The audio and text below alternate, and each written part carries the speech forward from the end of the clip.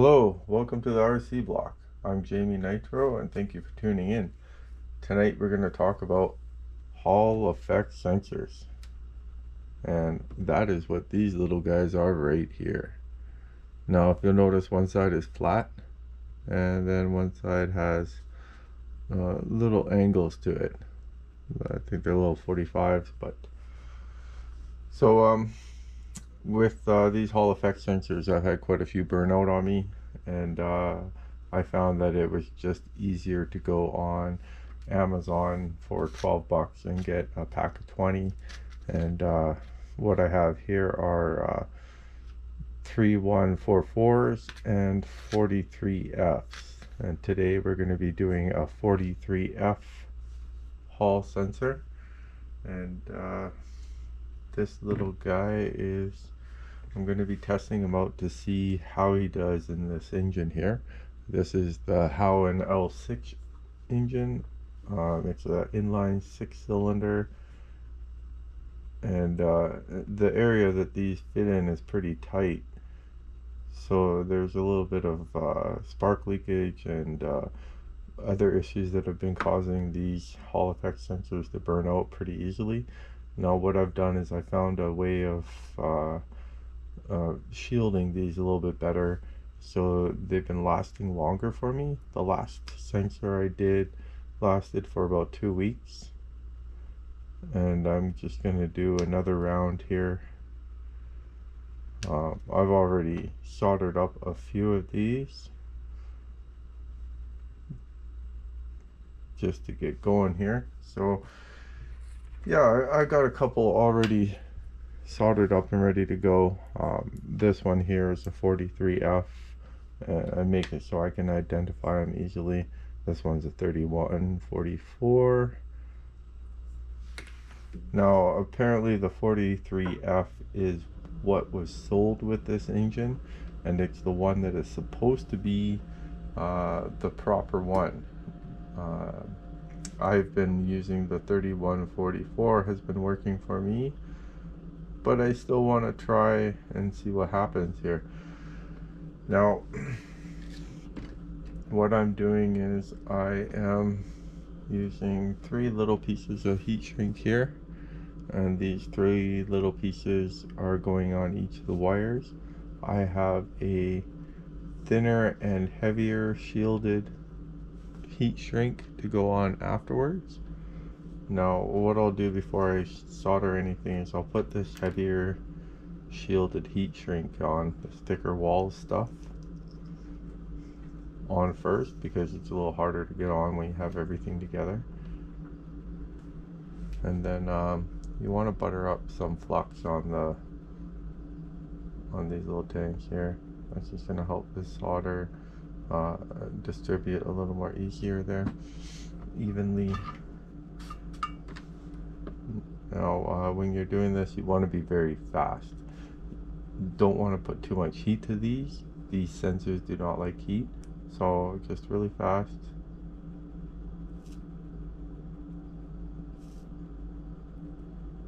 And you can see as soon as I touch it, because of the flux, it almost instantly evenly distributes over the wire. So now when I go to solder the wire on, I'm going to get a better contact here, better solder, better weld, less chance of a cold solder. So first off, let's do the negative wire, the middle wire first. This is going to go on the middle tang. Now whenever I'm soldering these, I should note that I always do in the same position. So right now I have the angle side facing towards me, and because of that I know that the red wire is going to go on the left tang or the upper tang.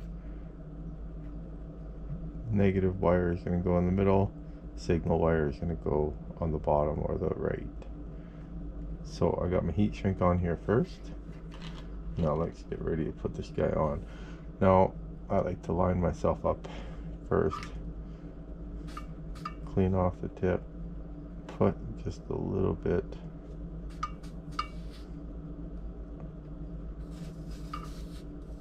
had a little extra there. Put a little bit of solder on there. Now you want to be quick when you do this, so just a quick touch. That's all you need, and there you go. She's on.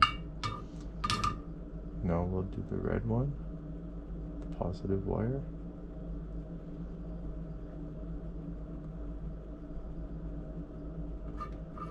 Same thing, clean off your tip, make sure it's nice and clean. Put a little bit of solder on the end, and you want a quick touch. Now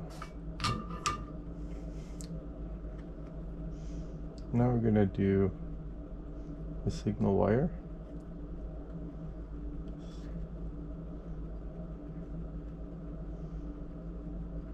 Line myself up.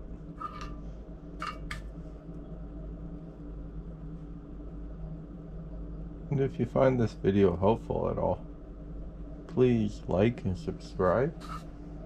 Also add any comments down below if you have any suggestions, anything that can help me be a better at giving this information out to you, all of you viewers, would be helpful. So, and thank you for all your support and watching this video. And now let's get back to finishing this off here. So normally at this point here I would use a heat gun. I do not have a heat gun in my arsenal today, so we're going to go back to old school method of using a big lighter.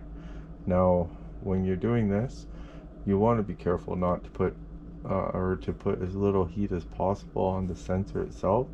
So start at the back and work your way forward, and just try not to put any heat on the sensor, and just try to be quick with that flame so you don't hold it in one place for too long. Alright, so now everything is heat shrinked on.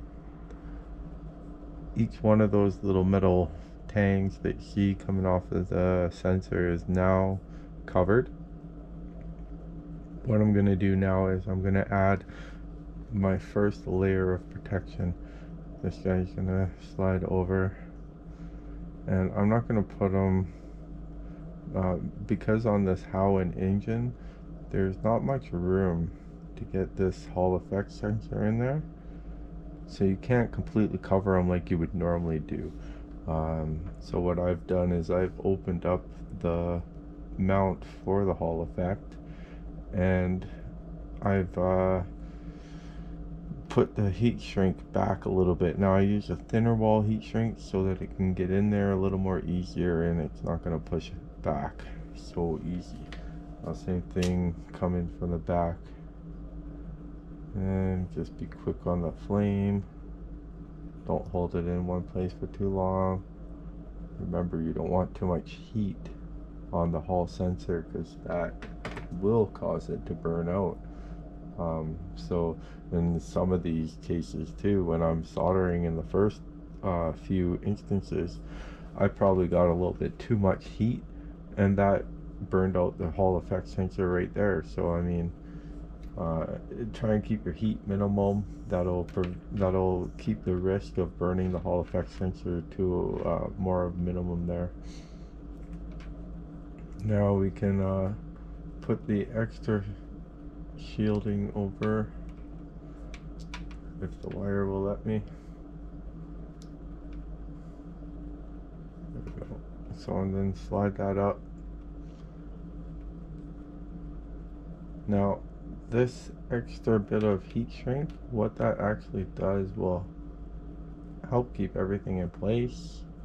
It helps add an extra layer of protection to your sensor, to your wires, to everything.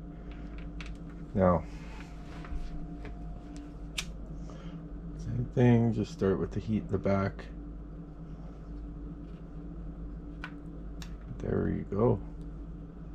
Now the sensor is ready to install in the mounting point here, and yeah, tomorrow will be another day of testing this engine.